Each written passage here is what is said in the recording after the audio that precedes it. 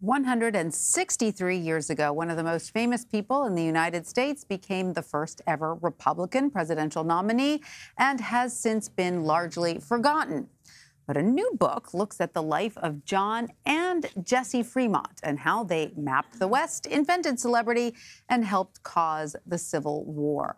Author Steve Inskeep joins me now to talk about this fascinating couple. He is a CBS News contributor and host of NPR's Morning Edition. Steve, welcome. So great to have you here.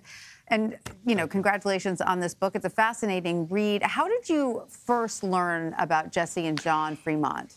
I had read about the Frémonts since I was a kid when I read books about the Old West. But as a writer, as an adult, when I look into the westward expansion of the United States, their names come up. They were super famous in their time, much less famous now. But John C. Frémont was an explorer of the Old West who didn't actually discover that much that was new, but it's a very modern story because what he did was come home and write best-selling accounts of his adventures. He was a genius at publicity for his expeditions and for himself. And his wife, Jessie, was his secretary, editor, sometimes co-author or ghostwriter, and also his political advisor, the daughter of a senator, and a huge part of his story and his fame. I want to read something from your book. You say they pioneered a modern path to celebrity, and then later on in the same paragraph, linking their names not to one but to three great national movements: westward settlement, which you just mentioned, women's rights, and opposition to slavery. How were they able to sort of put their finger on the pulse, if you will, of those three very, very important movements? It's an amazing story. Their timing was great. Their ambition was powerful. And they, through their political connections, because Jessie, again, was the daughter of a very powerful senator, began getting swept into the anti-slavery movement, which they hadn't really been part of. But there was a brand new party that was started in the 1850s, the Republican Party. Its main purpose was to limit the expansion of slavery. And they were looking for some famous person, some celebrity, to be their first presidential candidate, and settled on John C. Frémont. And so he became a symbol of the anti-slavery cause. His wife got involved for a number of reasons, but one of them being that women in that time, although they couldn't vote, they weren't supposed to be involved in politics, they were allowed to take part in what were called benevolent causes, and slavery counted. So a lot of women were involved in the anti-slavery movement. And this brand new Republican Party captured a lot of their energy and made Jessie their symbol. And so she became part of the presidential campaign in a way that no woman ever had, in a very public way. People cheered her name at rallies. Women showed up at these rallies even though they could not vote. And Jessie was also, by the way, attacked as a kind of radical feminist, not in those words since they weren't used at the time, but those were the kinds of attacks against her as she became a very prominent part of her husband's campaign. It was almost like a husband and wife were running for president. Well, you know what, reading about her, I was sort of fascinated by her life and how as a child she was sort of the apple of her father's eye, and before she grew into adolescence, she was very much treated almost like a son and given sort of all the privileges of a boy in that era. Then once she hit womanhood, you know, things sort of started to change because she was of her era, of course. But I think in today's world, Jessie would have been the presidential candidate. I think that's entirely possible, and it's great that we're talking about Jessie Frémont on this day when the New York Times endorsed not one but two women for the Democratic nomination for president.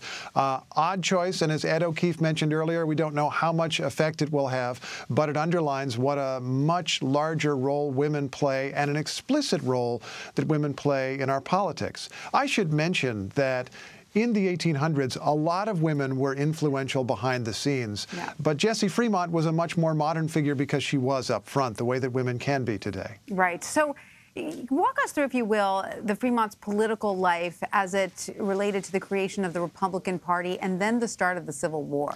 Yeah, that's an incredible story because I mentioned that John Frémont explored the American West.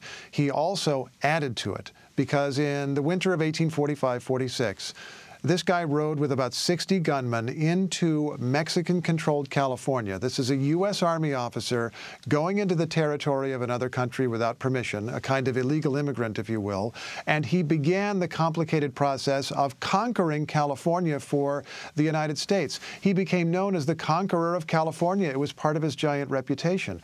But the capture of all that land, and it was actually what became several states, part or all of several states, created a challenge for the country because America was divided between northern states and southern states, states that had abolished slavery and states that still allowed and, in fact, embraced slavery.